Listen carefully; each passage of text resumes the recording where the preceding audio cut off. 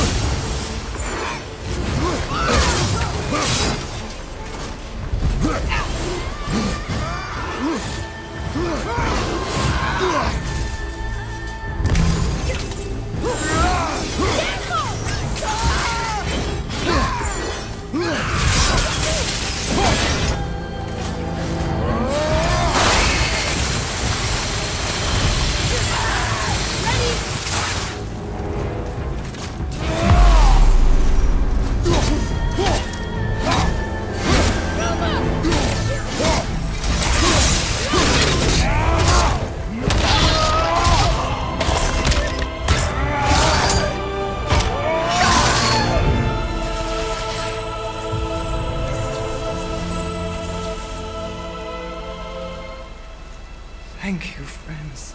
You have saved the Valkyries. Sigrun, how did this happen? Mimir, is that you? You have been freed, but... Freedom comes at a price, milady. You speak truly. Countless winters we served the All-Father. But only through his union to the Queen did we ever taste some measure of freedom. But aren't you the queen? There has only been one queen of the Valkyries, the goddess Freya.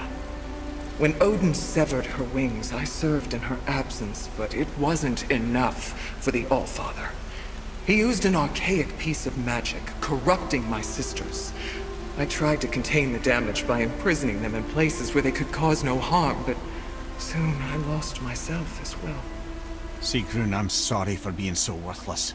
I could have done something, or tried at the very least. What will you do now? I must reunite with my sisters. Together we can restore balance to the realms. You have the eternal blessings of the Valkyries.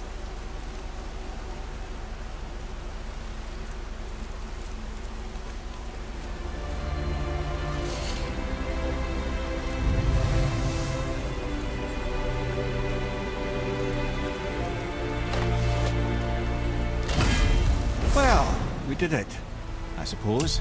You don't sound very happy about it. It's difficult to be happy about anything when you're a reanimated head. I'm grateful we were able to set the Valkyries free. So much of this could have been avoided, if only... You said it yourself, Head. It does not matter anymore. The past is the past. Well, that's awfully cheerful coming from you. I am in a good mood. The dwarves will make use of this helm. Your dad's a wee bit single-minded, isn't he, lad? Definitely.